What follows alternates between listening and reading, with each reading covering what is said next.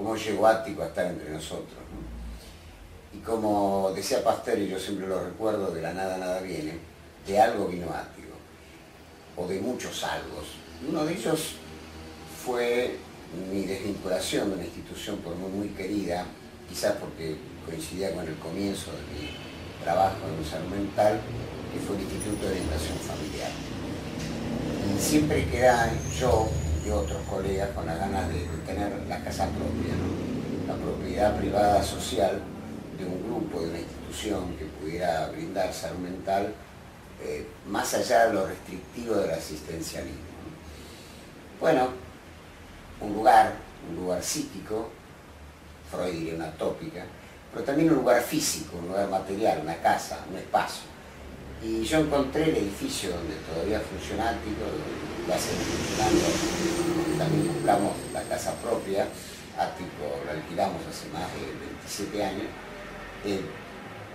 digamos casualmente. Yo vivía enfrente del lugar, se alquilaba, estaba en estado de destrucción, me encantó eso. Y entonces con un grupo de compañeros, que los voy a mencionar, Claudio Díaz, Rafael Isobri, Graciela Ventrici y Anglade, el arquitecto Pipi, le decíamos todo el tiempo, su sobrenombre, bueno, alquilamos Ático. Desde ese espacio nosotros fuimos convocando gente y inicialmente éramos un centro médico psicológico.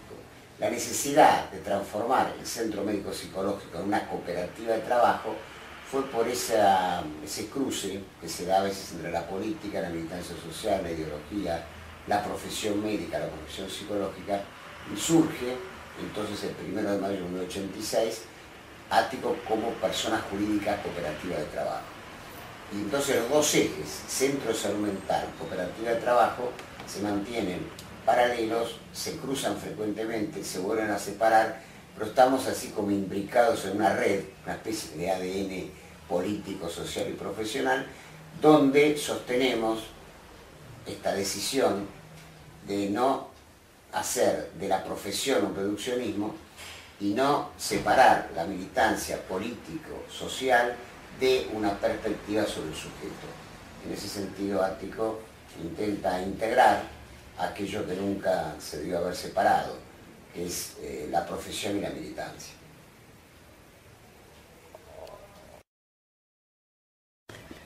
Hola Alfredo, bueno, Graciela, gusto en verte. fui puntual, ¿eh? Sí, no me paro porque tengo un pequeño lumbago, pero sentate por favor y charlamos un rato.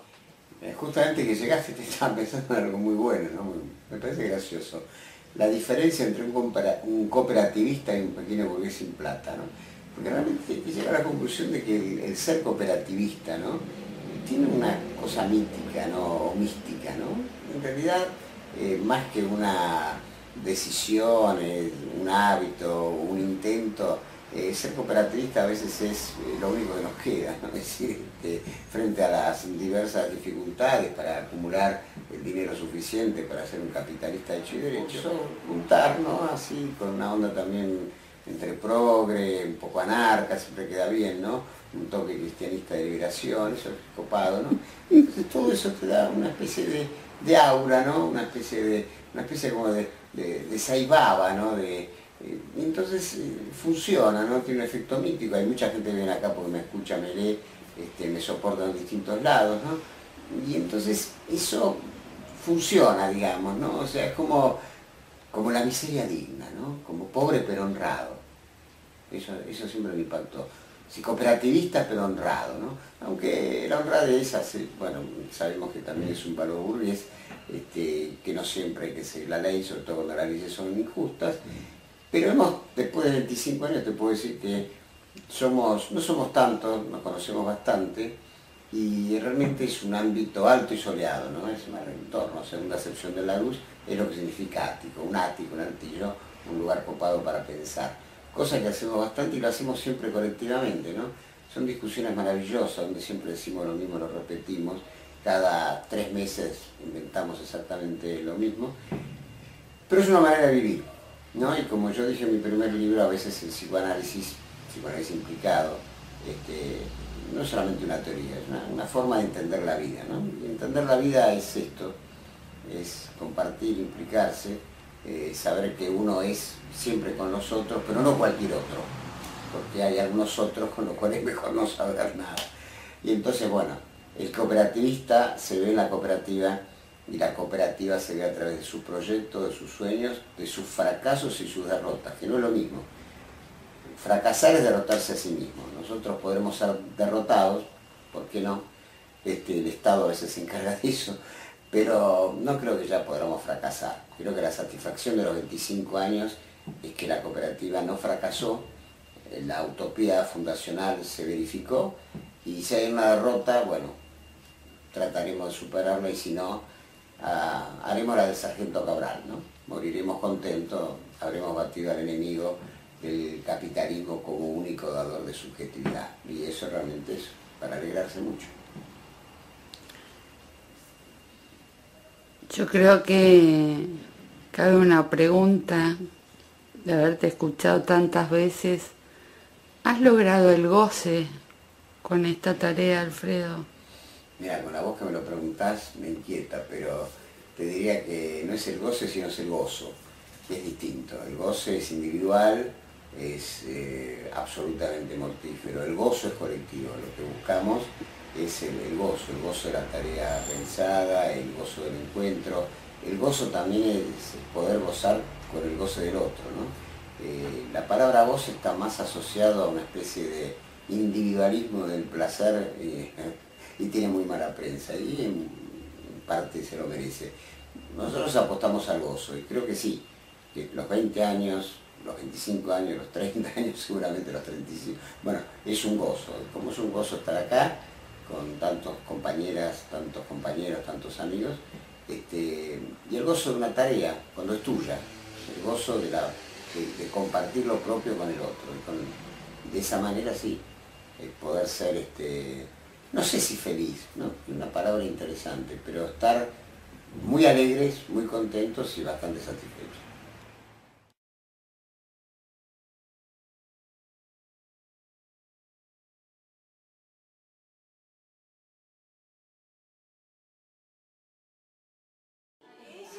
Iba a hablar de la poesía, iba a hablar. Pero que se nos olvida. Tenemos un problema con la adicción muy grave, que viene pacientes con distintas problemáticas bastante digamos, complejas, requiriendo medicación, y generalmente no hay mucha disponibilidad médica, digamos. Justamente yo tuve esa experiencia en esa última admisión que vos me derivaste, que me encontré con una paciente con un estado de angustia, la del viernes, un estado de angustia que me asusté cuando te llamé para preguntarte. Bueno, la paciente me transmitió, pero yo vi que estaba muy mal, muy desbordada, y por eso te llamé para ver qué se podía hacer en ese momento. Justamente vos le diste esa medicación, lo que hizo que 3 días después... No. Para mí esto en este caso para mí fue una urgencia en ese momento, porque estaba totalmente... Ya estamos dando todos juntos como siempre.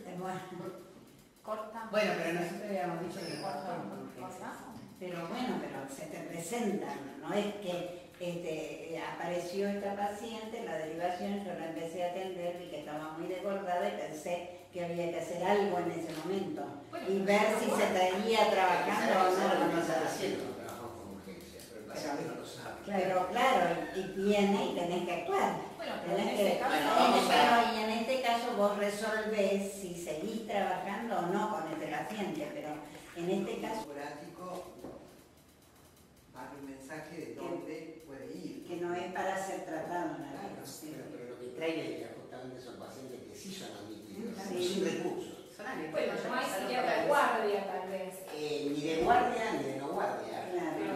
Tenemos uno y medio, porque evidentemente hay, por distintas razones, una superávit, no fiscal, pero sí profesional, de psicólogos y psicólogas, más psicólogas incluso, tampoco tenemos muchos varones, o sea que yo planteo esto, por el tema del recurso, palabra que detesto, pero por alguna razón la estoy usando, es importante, porque si no va a llegar un momento que vamos a ser como especialistas de los especialistas que tienen buenos recursos pero únicos, y Y va a haber una dimensión de la consulta que vamos a poder, dentro del ambulatorio, no estamos hablando de pacientes frente. Lo que sí creo que tenemos en algún momento todos, o quizás estamos bajo los efectos del febrero del 2011, ya faltan muchos asociados, pero a ver, ¿por qué no lo resolvemos? Porque ya creo que podemos hablar hasta de un síntoma. Sí, yo creo Esto que sí, lo hemos planteado en los últimos años, por lo menos. Ha venido gente, lo que pasa es que No no sé, sé, seguimos. con la propuesta cooperativa, no, Claro. me parece que también hay.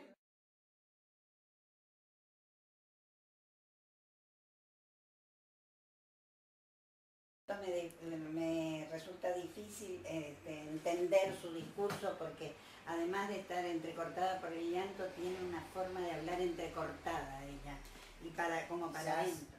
Volverlo a citar a Raúl, pero ya como parte de la cuestión vincular, o sea, apostar más a lo vincular. Yo citaría al padre y a la mujer del padre con la que ella A los vive. vínculos, porque Sí. si vos decís, que me parece que debe tener razón, o sea, que desorganizada, confusa, claramente con un montón de basura metafísica en la cabeza, buena para nada, porque vos podés ser seguidor de cualquiera, ¿no? Podés seguir a Buda, a Mahoma, a Freud, Sí. igual.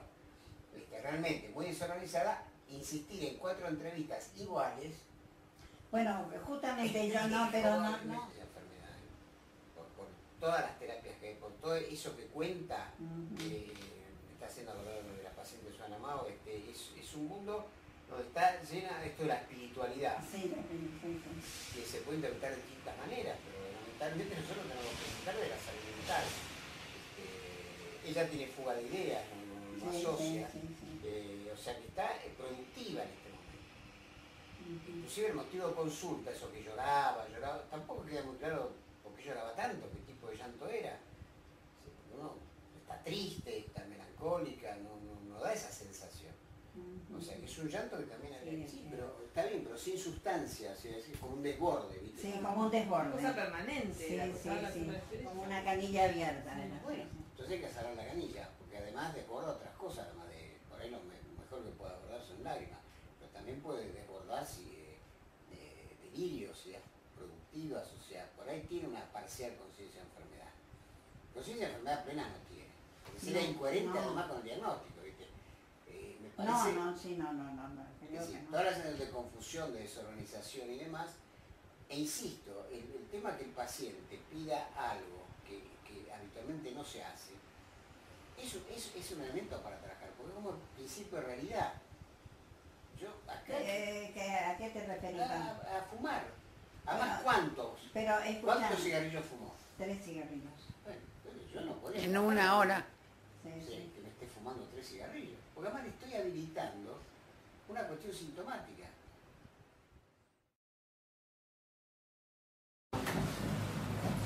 Mirá, me quedé pensando en algo que preguntaste el otro día, que fue muy importante, este tema de la subjetividad del profesional, ¿no? La palabra subjetividad de alguna manera está muy utilizada y yo le tomo prestado una definición a la querida Silvia Blechman, una definición que además yo le hago una especie de edición y la compacto y la adecuo y para entenderla, ¿no?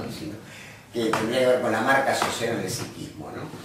Y hablar de lo social, siempre hablamos de lo social, sociedad, ¿no? Lo macro social, pero hay un social que es el social institucional, ¿no? Las micro sociedades que armamos, ¿no? Y realmente la cooperación, la cooperativa, el cooperativista, tiene efectos, genera efectos en la subjetividad del profesional, porque médicos y psicólogos en este momento de la cultura del mercado se reciben y empiezan a trabajar básicamente en prepagos y en obras sociales. Pero ni siquiera es en eso, porque en realidad son intermediarios que compran los servicios, las famosas cápitas, y entonces se da una situación donde se está trabajando con un paciente, pero sobredeterminado por un poder que a veces no se conoce ni siquiera bien quién es el propietario. Hay intermediarios, niveles gerenciales, auditorías, supervisiones. Hay algo así como muy parecido, te diría, un mecanismo de alienación. creo que la cooperativa vuelve, digamos, no se vuelve a apoderar del acto poder profesional, y esto es algo que Gerard Mendel trabajó mucho, ese acto poder profesional en la dimensión de un colectivo autogestivo, autogestionario, y lo notable es que el paciente recibe, ¿no? Hay un efecto en el paciente de ese dispositivo colectivo. No solamente porque la palabra cooperativa sigue teniendo una buena resonancia, ¿no? Sino porque el profesional, desde su propia determinación de ser cooperativista, evidentemente pone en juego emociones de deseo, ganas, voluntades, intereses, que quedan totalmente expropiados cuando sabe que está realmente trabajando para sí, pero fundamentalmente también para otros, ¿no? Acá el trabajo profesional es un trabajo colectivo, autogestionario, y la cooperativa no es nada más que el conjunto de los asociados. Y un concepto muy importante, que en 25 años lo hemos verificado más de una vez, es que no hay interés contradictorio entre cooperativa y asociados. En realidad, la famosa comunidad organizada que tanto se pretende y tampoco se consigue, evidentemente, no por organizada, porque somos bastante desordenados, pero esta conciliación de los intereses, ¿no? La cooperativa es los asociados que la integran, y esa unión fundante, primordial, tiene un efecto en la clínica sumamente importante y beneficioso. Bueno, ahora vamos a tomar el café.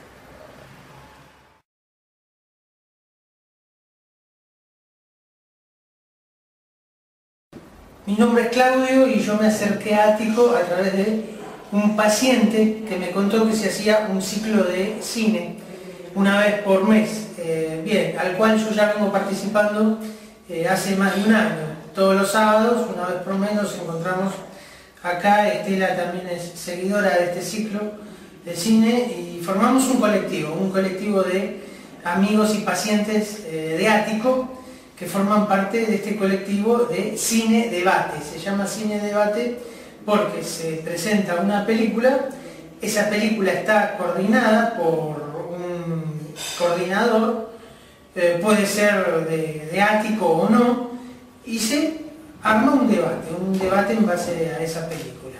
Hoy concretamente la que vamos a ver se llama La clase obrera va al paraíso. En este año entramos en el ciclo de cine debate político. Antes era patológico, este año vamos a pasar películas políticas. Yo agregaría, si me perdonan, psicosocial. Bien, ella es la doctora. No pasa por ser la doctora, si no me parece que... Y es para mí echar a volar el pensamiento, lo que es la aventura del pensamiento. El hecho de, bueno, yo acá encuentro un espacio para poder razonar de conjunto, no en forma individual.